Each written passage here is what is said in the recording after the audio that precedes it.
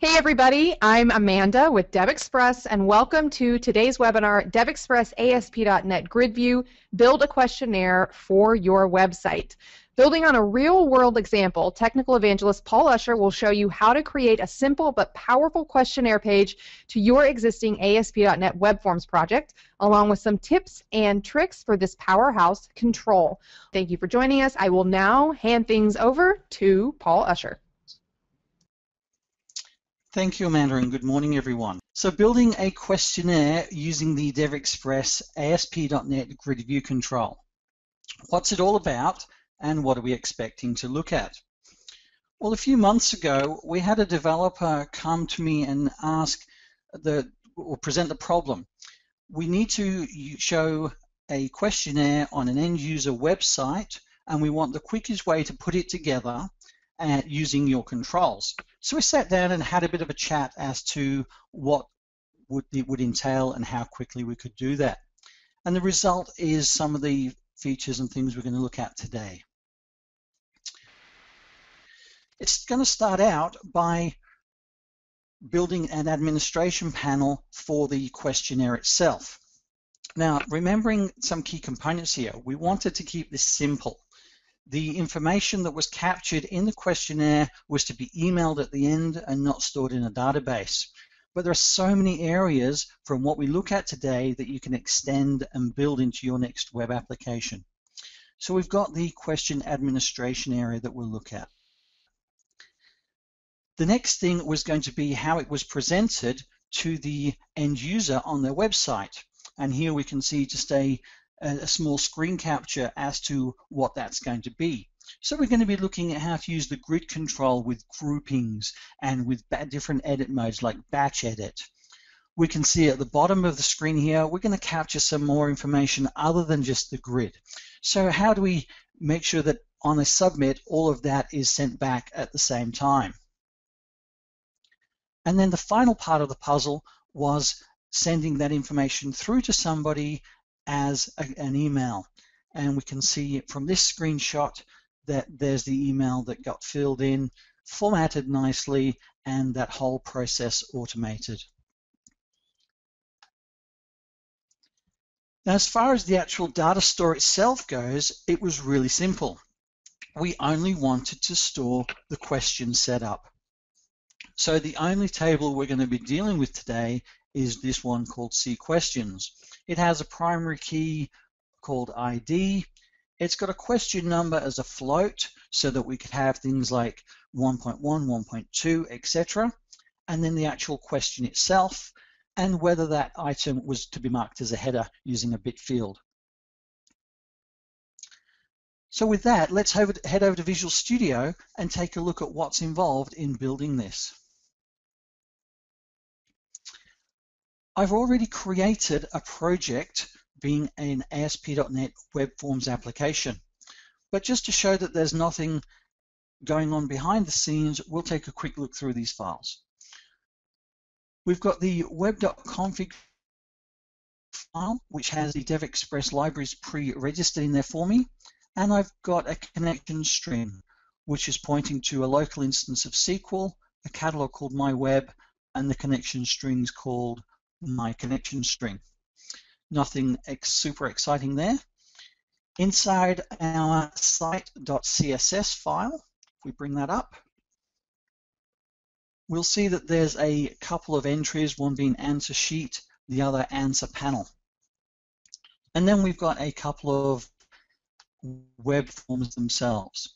Question setup, if I scroll up, has the assemblies registered, has the title set and nothing else. There's no code behind that form. We jump into the code, and then if we look at questions, again, it's just a blank web form with the title of questionnaire, and there's no code sitting behind the questions form either. I'll switch to that. So we're going to start out by building the administration panel. To do that, I'll jump to the questions setup page and go into the design canvas. From my toolbox, I'm going to look for the GridView control. So if I just type GridView, we'll see the toolbox will show me a few items, and I'm just going to drag the GridView itself into that area. We're going to start out by specifying a data source.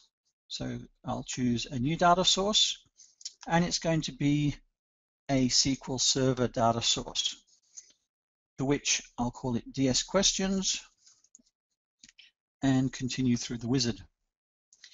Because I've already got that connection string set up to my local instance of SQL, we're going to select that. Now, because of the simplicity of this setup, you don't have to use SQL Express. You could use local DB. You could even just serialize some of this information to a file as well. I'm going to go through to my select statement, and you'll notice I've actually got two tables in my database. I've got C questions and D questions. Now, the only difference between the two, one's already populated with data, which we'll use as the demonstration goes on. So I'm going to choose D questions to start with, because I know that it's empty. I'm also going to come through and say, I want this to be ordered by question number. I'll click OK, choose Advanced, and I want the control to look after the update, insert, and delete of anything that I bind to my grid. So I'm going to now just select that and go Next. I'm going to test my query, and there's a couple of questions that I was playing around with earlier. So what I'll do is, in the background, just truncate my table D questions, as we want to start this from fresh. Test query, and now I've got nothing. So that's a good place to start from. I'm going to choose Finish. And my grid control is now going to be sitting on screen waiting for some more things to be set. I'm going to choose a theme, and I'm going to choose the Mulberry theme. I tend to like it. It makes things look a little bit larger on screen. It's got some nice colors, and it's just refreshing to use. Next thing I want to do is set the Edit, New, and Delete buttons to be shown. So now we can see inside that command column on the left, we've got the new Edit and Delete. I want to jump into my column editor and do a couple of things here. The width of my command column I'm going to set to 50 pixels. My ID column is not something the user needs to see or interact with, so I'm going to turn the visibility property to false. My question column is going to have a width of 50, and my section, I'm going to have a width of 50, which effectively will mean that any other space is allowed to be set for the question field itself. Of course, all the bindings taken place, so all the field names are already filled in. I'm going to bring up my normal properties editor here and start by setting the width of this to 100%. And we'll see in the background how that question field is then set to use that extra space. One other thing I want to do here is change my page size so that I'm not working with lots of small pages. And I'm going to set that to 50 for now. When it comes to actually editing the data, I don't want to be dealing with pop-up forms and so forth. So I'm going to come to the Settings Editing feature and change the mode from Edit Form to Inline. And I just want to demonstrate this, how it will work for a moment. So let's make sure that Questions Setup is our startup page. And let's just start without debugging, try and get it rendering a little quicker. So when the page is brought up inside Chrome, we're going to see that so far there's no data display. I click on New. I'm going to be able to add a question number of 1, and it may be a section called About You. I'm going to say, yes, it's a section, and then I'd have to choose Update to commit that. So we can see to do this, there's a couple of problems. One is it's going to get pretty tedious doing this whole new type something, and so maybe have you heard and update. So it's not the most streamlined process yet. So let's just close that and go back to our grid control. And we're going to change a couple of properties here. The first thing we'll do is find our settings editing again, and we'll change the mode from inline down to batch. The other thing I want to do is set the new item row position from top to bottom. Save that, and this time we'll run. So when I start adding items in here, straight away my new line is where I expect it. So I'm going to go, and I'm purposely going to choose 1.3 here. We'll just put some arbitrary text in, so something else. I can go new, and straight away it makes it a lot easier to be working in this administration panel. Here I'm going to do 1.2, and we'll do pre something else so that we can see what happens. Now the nice thing when we're working inside the grid view itself in batch mode is we're going to see any changes that we make that haven't been saved sit inside this nice color, so it's really easy to identify. I'm going to choose Save Changes, and straight away, because we've got that sort option in the grid, we're going to see that that information has now been put back in the right order. So that's starting to look nice. Obviously, once I get a lot more information in there, it could be still a little bit cumbersome to maintain. So I'm going to do a couple of other minor things. The first thing I'm going to do is I'm going to point now to that C questions table instead of D. So I'm just going to do a search and replace, and that's going to allow me to point to the table that's got a lot more data in ready for us to play with. The second thing I want to do is introduce some more features to that grid control. So by calling up the smart tag, I'm going to come down and say show the filter row. If you are familiar, or you might not be familiar with the grid view, the filter row will at client side limit the number of records that are shown based on that filter. So in this case, if I wanted to look at just the headers themselves, I could do that. But there's one other thing I want to do here. I'm going to go back to my column editor. I'm going to come into my question number field, and then I'm going to scroll down until I get to the settings option. Inside settings, I'm going to expand that, and we've got this auto filter condition. When I drop down the list of choices here, we're going to see that one of those choices is begins with. So I want to override the default behavior and say, on question number, I only want things that begin with. I'm going to save that and go back and run it again. So we can see this time that we've got a fair bit more information any second now. Sitting inside this grid where we've got 6 sections and lots more questions. If I wanted to just maintain my section headers, I could just use this really quick filter approach, and now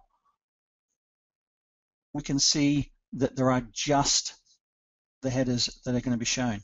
So it allows me to quickly go in and create newer headers, look at what's going on with the headers.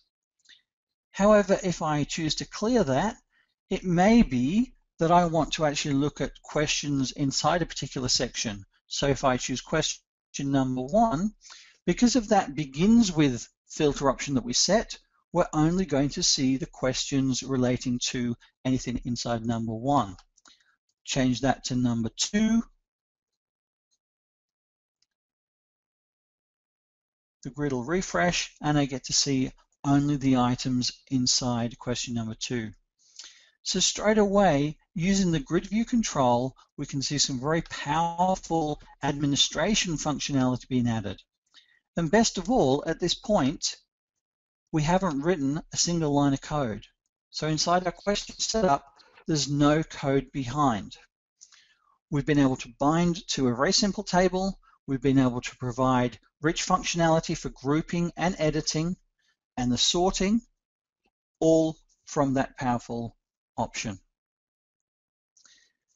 The next stage in building this questionnaire is going to be how we present that information to the user inside the web page itself. And of course, we're going to use the grid control or the grid view control again. Now this time we'll start by sitting inside the markup window. And there are quite a few elements inside this page that we're going to build. Rather than you sitting there watching me type HTML or switching between designer, I've got some code rush shortcuts set up to simplify this. But I will explain everything that we do as we follow along. The first aspect of our page, we'll just get rid of the Solution Explorer for a minute, is going to be adding this panel at the top, which is going to contain maybe some setup information or some instructions. Here we've just added an ASPX panel control. We've set the width at 100% and pointed the CSS class at answer panel. The other option I've got set here is encode HTML to false.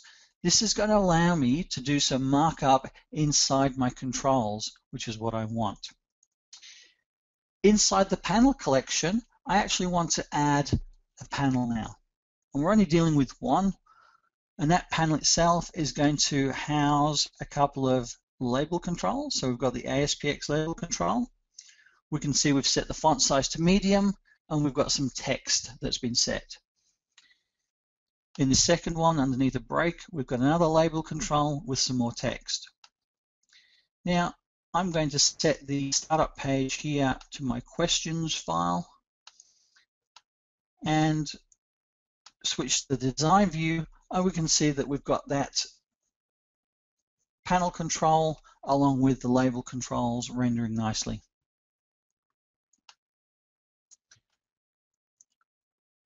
Underneath our panel control, I'm going to bring in a div tag. Now, this could have been done with another panel collection. You could have done it other ways. We're going through how to implement some really simple concepts today. So I want to show you some JavaScript stuff as we go along, and I thought it'd be nice just to show you how we can show and hide different elements at a client side. With this div tag, I've given an ID of thank you. I've set the class to answer panel, and I've preset the style or the display property to none. So in other words, it's going to be invisible when the page is initially rendered. And you can see from here, the only thing it's going to do is show that information to say, thank you, we've got your details, somebody will be in touch. The next step is going to be to actually put the grid control in itself. And I've just got a div tag that I'm going to wrap that grid around, and nothing special. We've got the class at answer panel, and we've got the ID set to question header. As I bring the grid in, what we're going to do is switch to the designer and step through exactly what's going on here. There looks to be a lot of things happening, but it's straightforward as a grid view control. So into the visual designer, and we can see that we've now got our grid sitting there. There's a number of properties being preset, but I'm going to step through every one of those straight away. You'll notice that we haven't specified a data source here, and that's because we're doing some manual binding in the code shortly. The theme's been set to Modeno, and I've disabled everything except for the edit feature on the grid. If we jump into the columns, all these columns were produced using the manual insert or the add feature, which you can see here. Now you can insert standard text columns, which is primarily what you might have. We've got an extra one down here for answer, which is a combo box, which I'll get to in a second. Each of the columns that are gray on the left mean that the visible property has been set to false. So from a visibility standpoint, we've got question, we've got answer, and we've got details are all going to be visible. Question, we set the width to 300, but we also set the edit form settings. We're saying if the grid is in an edit mode, we do not want the question to be editable, in this case visible. Obviously, we're wanting answers only from those end users. The answer field is a combo box. Now, if you've created your field as a text box and you want to switch it, you can use this powerful change to option inside the column editor as well. As I scroll down, the only thing I'm really interested in here is the items list. And we can see as I expand items, I've got two elements inside my combo box because all the questions we wanted to create on this questionnaire were a yes/no type option. And again, this is one of those areas where you could really extend this practice to provide different types of question answers, multiple choice, etc. But for now, we're going to stay with the yes/no option. I'm going to close out of the column editor and bring up the actual grid properties for the ASPX GridView control. Now, before we get to events, let's look at properties. I've set a client-side ID, I've set an ID on the controller's grid, and I've told it not to generate the columns automatically because we're doing that manual binding. I've got my client instance name as QGrid, which we're going to be dealing with inside that JavaScript shortly. And as I scroll down, there's some other properties. It's critical when you're dealing with the GridView control to have a key field when you're doing especially data binding. It needs that unique pointer back into the record set. We can see from the bold options here that I've set a number of other things. I've set the fixed table layout. I've set it to automatically expand all the groups so we get that nice look on the page. Because I turned off the allow insert and allow delete, we can see that those options have been set here. Again, I'm using this editing mode of batch. Now, because we're not adding any new items, the mode is simply set to batch, and that's all we care about. I've set the pager control just to an arbitrary size of 200 and visible or false. Because I want the user experience to be just a scrolling list of questions, I don't want them to have to step through pages. So if I had a large questionnaire with more than 200 entries, I might turn that page size to a higher value or set it dynamically in my code to match the number of entries inside my record set. And with that, we now can look at some of the events that I set up. Now, there's a handful of things that we want to interact with when it came to the grid. The first thing is going to be the callback. Well, not the first thing as far as program flow, but the first thing in the event list here. We're also going to do some overriding of the command button initialize. The HTML row created. You should see that any second. And then finally, the row updating method. So I've now got my control on the canvas. I've got all my HTML in place, ready to actually work with this. We need to set some code.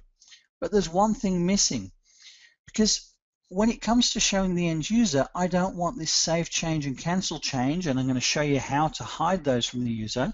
But in place, we're going to need another button to take care of that. So as I come back into my code here, I'm going to implement one last piece of HTML, which is another div called answer panel, and it's the lower panel. If you think back to that slide, this is where, I'll just go back, wait for the slide to show up. This is where we could also put information such as this contact detail or additional information that we might want to present back inside that email to the admin at the end of the day. For now, I'm just going to use the submit button. We can see that I've got float right on my style, I've got my ASPX button, I've turned the auto post back to false because I want to do this at client side. Julian often talks about the fact that JavaScript is the way of the future, and I thought it'd be a good idea or a great thing to present as to using some of that JavaScript in an event like this. So let's take a look at what we're doing. Well, the first thing is we're calling this QGrid update edit. What that's going to do at a client-side event is force the grid to commit any changes that it has back. And in turn, that's going to fire some other events which we will see the result of when we get inside the code in a second. The next thing we're doing is we're going off and finding the QHead and QLower tags and marking those display none, effectively turning them to invisible, and then turning on that thank you note by setting its display from none to block. The beauty of doing it at client side is it's going to be instant. The end user is not going to be waiting for a post back or a page refresh. So it works really, really well in this example. Now we need to jump over to our C# and start looking at what is involved behind the questions class itself.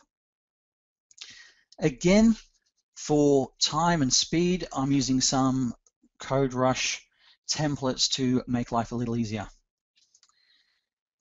Now, the first thing we're going to need to do is bind our data somehow. So we've got this beautiful grid view, we've got the columns and everything set up to do what we want. We need to get that information through to the grid. So I'm going to say Q1, and we're going to see a couple of minor things happen. The first thing is we're creating this small enumerator of fields. I'm a big fan of using enumerators when it comes to passing ordinal positions for record sets, and we'll see that in a second. Some people call the record set by field name, and it's just really not the best performance option. And to make your code readable, I like using the enums so that we know exactly what field it is we're playing with. You'll notice that we've also created this method called getQuestions, which returns a data table. And obviously that's what we're going to be binding to that grid view control. I'm going to go with the next block of code, and we can see here I'm creating a new data table called questions. The first thing to do is come through and add the definitions of each of the columns. So I'm mapping these to what was used in the database. And you might have noticed that there were a couple of extra fields in the grid view control that aren't in the database. So we've got things like answer and details. We can quickly create those on the fly inside this data table. I'm setting my type, so integer, the double to match the float, etc. And then down here, I'm creating a index. This is the primary key that we pointed to back in the grid view control that's critical for when you're doing data binding and editing. So the next thing we need to do at this point is actually populate that data table. I'm going to bring in another small amount of code and we'll step through. What we're going to do is create this connection to SQL and then loop through our record set. One thing I want to point out here is this redundancy of our namespace. One of the really nice features inside CodeRush is the ability to come along and remove the type qualifier. So what it's going to do is find all instances of my namespace. It's going to replace them and put the using statement at the top of the class if needs be. So I'm going to choose that just to make the code a little bit easier to read. We can see that we're setting up a new instance of a SQL connection, and we're reading the connection string from our web.config that we set up earlier. So I don't have to worry about setting up usernames or doing authentication. It's already available in my web.config. Next, I come through and I actually open that connection to the server. and I create a new SQL command passing in our SQL, which effectively is each of our column names from our C questions table. We're holding back with any record locking and ordering by question number.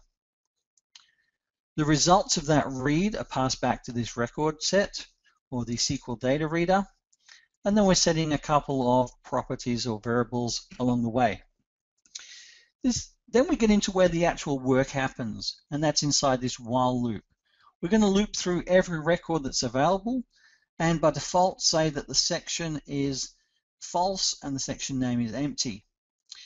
Here we're going to say if the isSection field inside the database is not DB null, then we actually have a section to deal with, and we will set the section name based on that field. There is one minor issue with this line of code. We should also check if it's not null or if it's false. For now, we'll just leave it as is, but in fullness, we would extend that out. The last thing we do is add a new row to our data table, passing in each field from the record set into the column. And this is where those enumerated types come in handy. I could pass in either a string literal telling it my field name, which I don't think is very performant, or just the actual integer value, which would make the code less readable. So here we can clearly identify which of the fields we're passing in. You'll notice that we're presetting the answer to false and presetting the details to blank. But what we end up with, after we close the record set and close the connection, is a data table that we can pass back to that grid that's now ready to use. So how do we actually then make that work inside the binding? We come along and use Q4. We're going to serialize that data table out to session. So the first time the page load happens, we're going to say is session, and we're just using Q for questions. If it's null, then set the session to get questions. The reason I've chosen to do it this way, and again remembering the initial requirements was something that was quick to implement and easy for the user to maintain and use. Once this data table is serialized to session, we can store the answers as a temporary storage space. We're not having to go back to SQL, we're not having to update other tables and do all this extra maintenance. And it works really quite nicely. So once we've got that session set up, we're going to set the data source of the grid to that session property. And providing we're not inside a postback or a callback, we're going to tell it to actually bind that data to the grid. So that takes care of the page load and everything else that's happening. Now, the next stage is to then implement the events that we talked about on the grid control. What we said was there was the command button initialize, the HTML row create, the row updating, and the callback event. So after it's performed the callback, we want to do something. There isn't a great amount of code behind any of these, so let's quickly step through and see what's going on. The command button initialize gets called when we render the save changes or the command options here. And effectively what I'm saying is I don't want to see it. Don't show me the save changes or the cancel changes option. And it's as simple as setting that eVisible property to false. The next thing I want to do, if you think back to our table structure, we've got rows in our table that represent the headings themselves.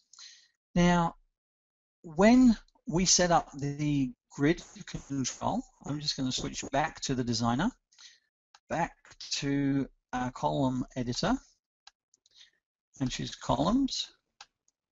One thing I neglected to mention was the fact that section ID has been set as a group field.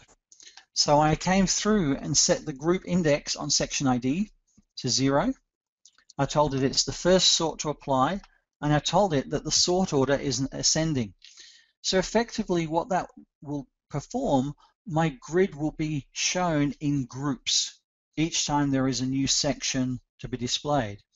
So the last thing that I want to see happen is to have extra rows presented when my grid is rendered, showing that those sections are appearing again. So here I'm going to bring in another little bit of code, and I'm going to say if the row type is equal to a data row. So we know we're dealing with the rendering of specific data.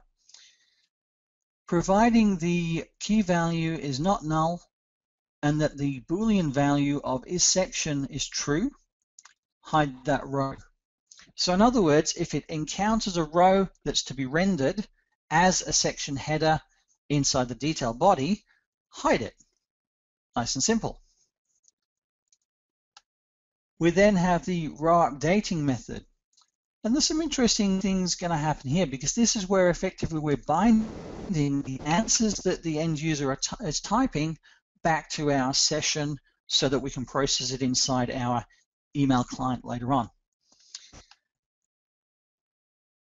We're setting up a new data row object, and then we're casting from our session the result of the row that's being edited. So if I try and explain this, imagine where we've just finished typing in some answers to question number 5. The ID of question number 5 is then passed back inside this keys collection.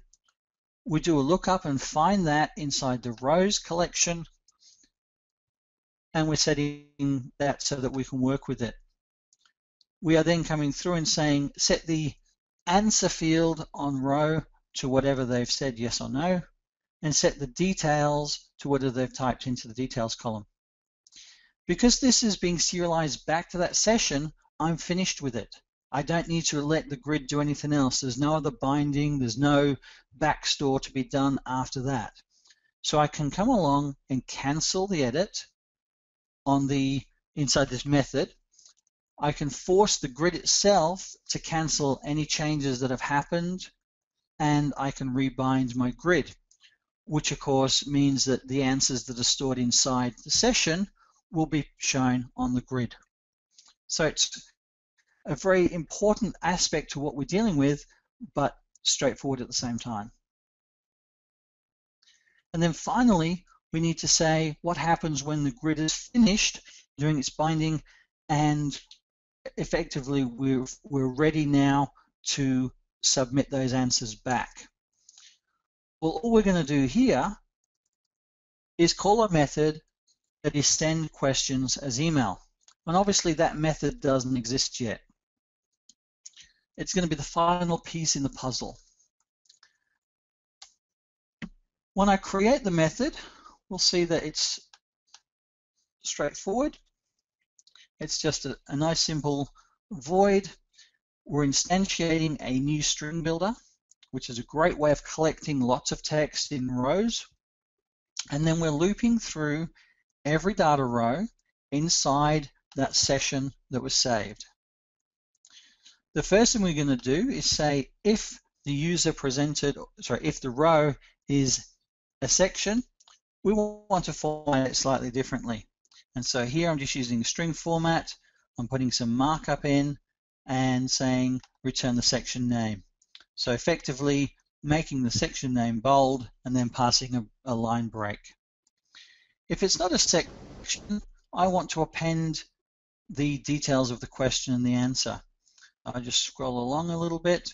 We can see that again with markup, I'm doing it as a list item, and I'm passing in the question, I'm passing in the answer, and I'm replacing the stored Boolean from true or false to yes or no, just with an inline replace there. And then finally I'm passing in the answer to the question if they've added extra details. Down here I'm creating a new string which is going to be the body of my email, using some more markup and simply saying hello, we've filled out a questionnaire, and pass in all the answers to that, which results in the email that you saw earlier on. Go back to the slide. In something like this being shown, where the recipient receives a nice HTML formatted email which has got all the sections in bold, then list items with the answer in bold so it draws your attention, and any extra text has been written at that point.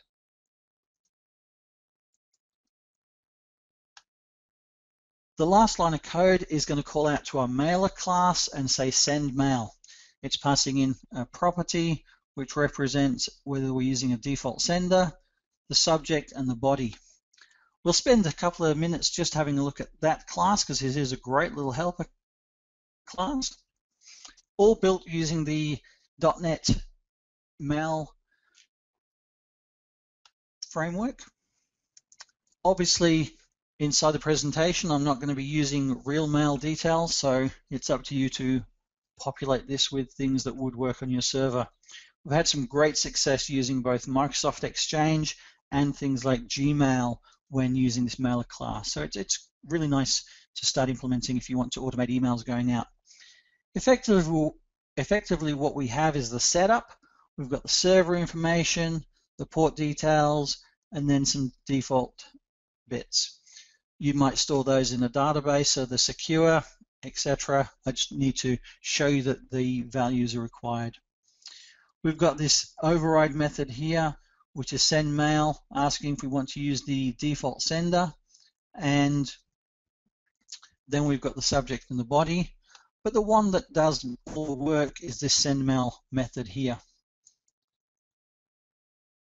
And effectively what we've got happening, it creates a new mail message, passing in those parameters and saying the fact that we want to create a HTML-based email. If we were dealing with carbon copies, it will add a carbon copy in.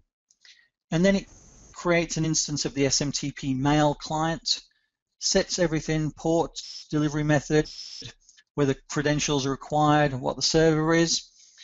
If you do need credentials, you can pass through username, password, and domain. And in some cases, you might need to enable the SSL. It's always worthwhile testing this quite thoroughly because obviously you're just going to get an exception bubble up at the end if one of those options is not working for you. Now obviously we would call the mail.send message. In our example, there's nowhere to send it. We'd end up with an exception, so we're just going to return. As far as code and setup goes, that should be absolutely everything. So I think I set the questions at a startup page earlier to make sure, and then let's run what we've built and have a look at it in real life. So start without building or debugging, and here we can see that we've got that introduction panel sitting at the top. I changed the styling around to make it sit within. You'd normally wait for this to render. You'd normally be building this inside maybe a master page or some other framework that you've got. So your panel's going to look a lot more in tune with the rest of your page. But what we can see here is we've got these section headers, these groups that are set up correctly. And then we've got this beautiful interaction where the user can come through and type in answers to questions. Any question that they've answered, they're going to see the results of in the green. As we scroll down, we can see that there's no save changes or cancel changes option that got hidden and placed out of sight.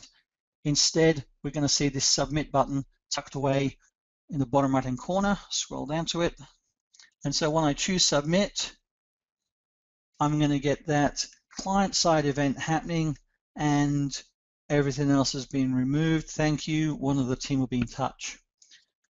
Whoever's maintaining the site is then going to receive that email saying, here's the answers to my questionnaire. So all in all, we've got less than 150 lines of code inside the implementation, notwithstanding that mailer class, and we can very quickly use the GridView control to do our administration and deliver an outstanding way of interacting with our clients to deliver that type of information. So now it's over to Amanda to see what questions have come in. Hey, Paul. So from Mark, and this was a while back, about 20 minutes ago, is there a recommended way to use the Smart Tag feature for nested controls? It takes time to drill down into nested controls using Smart Tags edit templates. So I suppose it depends which camp you like to sit in sometimes. I'm a big fan of doing a lot more work now just inside the HTML or the markup window rather than stepping through complex tags. Smart tags are great for jumping in and doing quick things, but as you point out, there can be a number of times, particularly in nested environments, where they become quite tricky. So I don't know that there's any necessary best practice, or just maybe get more familiar with the markup. All right, and do you think we can use the layout control to build a similar questionnaire? You could use the layout control certainly for the bottom panel of what I showed before. The beauty of using the grid control, though, is the binding, the built-in fact that it's really easy to have that dynamic. If you're dealing with a static number of questions or things like that, it's about choosing the right tool for the right job. All right, and from Larry, will you may have addressed this. What is the best way to handle question types that vary by question rather than all simply being yes or no? I.e., each question could be yes, no, true, false, 1 to 5, etc. It's a great question, Larry. And as I said earlier on, there are so many places you could extend this simple example of doing that. And when I was writing up some notes for today's presentation, I thought it would be great homework for some of you out there to come back and show us how you've extended that to do exactly that. I don't have any particular plans to go through and add complexity to this example, but it certainly wouldn't be a mammoth job by adding in another table of question types that you could choose while you're setting up your questions and so on. Can you prevent the user from leaving the page and never submitting without giving a warning that they will lose the info entered? Well, the beauty with the GridView control here, the minute you try and leave the page, you are automatically prompted to say that you will lose your information, and it gives you the dialog to say stay on page or leave page. So it's not just a matter of them clicking somewhere else and everything disappearing. They will be prompted. Okay, if a grid is pulling thousands of rows on a single page, how can you apply Ajax functionality to pull, say, only 40 rows on page load and continue to load the grid as the user scrolls down? Any examples or samples of this? That's another great question. Now, on some of our other webinars that are available on our YouTube channel, we go into a lot of detail on how you can use that exact functionality inside the GridView control. Using the paging, it can be implemented as the pager. We've got things such as endless scrolling, so that the user, as they scroll down the grid, we go off and do a fetch. The GridView control itself is one of the most outstanding products for data handling that I've ever come across. We've used it with literally millions of rows of data and had extreme performance. So if you download a copy of the trial from our website, you'll see some examples in the demo center that gets installed as well, showing you just exactly how to do that. And sorry if I'm totally butchering this question. Are all the functions of the GridView possible with joins of multiple tables? So there's a couple of ways that you can do that. Obviously, if you're using joins, you're going to need to maybe do custom update statements, and you can certainly implement custom instructions, whether you're using views, whether you're using just straight SQL. It comes back to what you want to achieve with the grid control. So if you're joining 5 different tables, then you've got to decide what's happening with your update statement. You can pass it back to a stored procedure. You can lock the fields into parameters in the stored procedure. So it certainly is very versatile and handles some complex situations. Can we use MVC and ASP.NET Web Forms in the same project to move towards MVC? Yes, you can. And interesting you brought up MVC, because in a couple of weeks, it might even be next week, I'm actually going to do an intro to MVC specifically for developers that have come from a web forms background.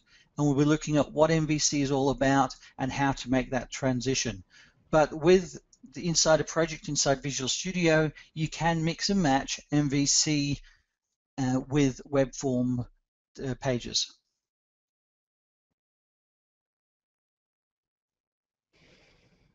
Awesome. That is all of the questions. Excellent. Well, if there is any other question or people want to reach out, my contact details are on screen. Obviously, we would love you to, if you haven't already downloaded a trial version, jump on our website. This presentation will be made available on our YouTube channel later on in the day. And keep your eyes on the DevExpress webinars page for up and coming presentations. We obviously love to hear from you guys and really appreciate you taking the time to spend it with us this morning. Awesome. Thank you, Paul. And like you said, we do have several upcoming webinars at devexpress.com/webinars. A couple coming up. We have one tomorrow, November 12th at 10 a.m. Pacific Standard Time. DevExpress WPF controls, creating modern UI apps. See how you can leverage the flexibility and power built into our grid, chart, and multi-purpose WPF controls in order to create elegant, modern UI apps that will run across multiple versions of the Windows operating system. And then next Tuesday, November 18th, Paul is back with DevExtreme Mobile, build, test, debug, and deploy. See how to create a mobile application targeting iOS, Android, and Windows Mobile. Use Visual Studio to create the user interface as well as code and debug. Explore the rich collection of widgets to enhance the user experience and create distribution certificates and deploy to each of the stores. And then November 25th, this is the webinar Paul was talking about, DevExpress MVC extensions getting started. See how to use the DevExpress template wizard, get the most from the scaffolding wizards to save time in coding, set up and configure critical elements of a data-driven site, including data grids, editors, and themes. So that one is November 25th. It's a Tuesday at 10 a.m. Pacific Standard Time. And there are more coming, so again, you can always register and check them out at devexpress.com/webinars. And that is it for this one. Thank you to Paul. Thank you for joining us. And of course, thank you for choosing DevExpress. Bye-bye.